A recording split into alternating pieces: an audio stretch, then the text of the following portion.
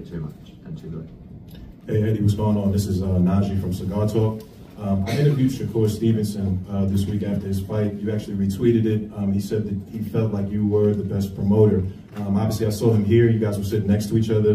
What kind of things, I guess, can you say to him as far as, you know, courting him or just trying to bring him over to Matchroom, like things that you feel make sense? I think that Shakur is fighting a one-man war with the boxing community and world, and it's quite draining, to be honest with you. Like, he's a young man, so he's got appetite for it and a fight for it, but really there's no megaphone, there's no machine. Like, I know, you know, for a fact that the gate last week was very good, very strong in Nook. Didn't sell as many tickets as tonight, but it was a very good gate. And we know that ESPN recorded their biggest rating of 2024, but no one's really talking about that because no one wants to, because he's left, you know. So I don't really have to pitch too much. I think if we can deliver the fights, he will 100% sign with us. I don't think that's the question. I just think that he has to look at the fluidity of whatever deal he does to make sure that he's not restricted in terms of the fights that he needs to take for his career and his legacy. Because the fights that he's been in, the last 2 or 3 fights, listen, he's on great money, but you're not seeing the best of Shakur Stevenson because you're only going to see the best against, you know, Zepeda or against Lomachenko or against Tank or against, I don't know, Pitbull if he moves to 140 or Para or, you know, these kind of fights. So I really like him. I said to him tonight, I've been promoting him for probably the last 2 years for free. And I'll continue to be honest with you, and I think he's outstanding. I think he's a brilliant fighter, brilliant. Last couple guys, and then Jeff, coming in. Jeff, Hitler's boxing right here. Diego Pacheco. Still got the jacket on, Jeff? Yes, sir. Good man. Diego Pacheco, he's fighting Maciej Sulenski in Los Angeles. Another venue. How many people fits in that venue right there? Yeah, that's probably, I mean, this is a great venue.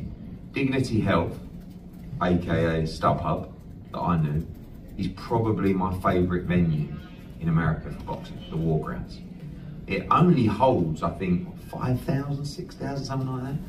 It is such a great venue. I mean, so much so, Kell Brook beat Sean Porter there many years ago.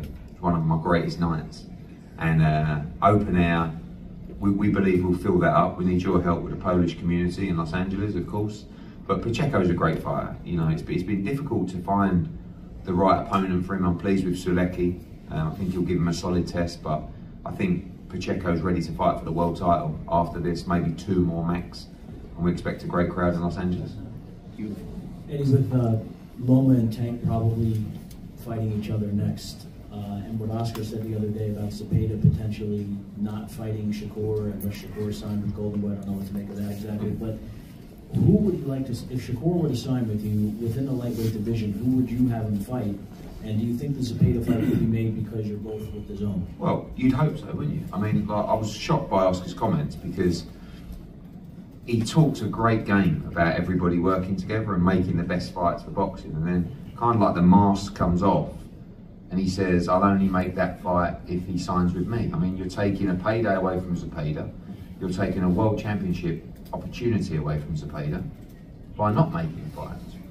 And I would expect the zone to say, no, we want to do this fight. We don't care who's with who. So, yeah, I mean, look, I can't control Oscar or Golden Boy. If we do sign Shakur Stevenson and they don't want the payday or the opportunity for Zepeda, there's nothing you can do about it. But hopefully, they've got the best interests of Zepeda and boxing, and most importantly for me, the platform of the zone at heart. So I do think Zepeda is the right fight for him. You know, I think he'll look good in that fight, and I think that would be a good fight to make. Come on, champ.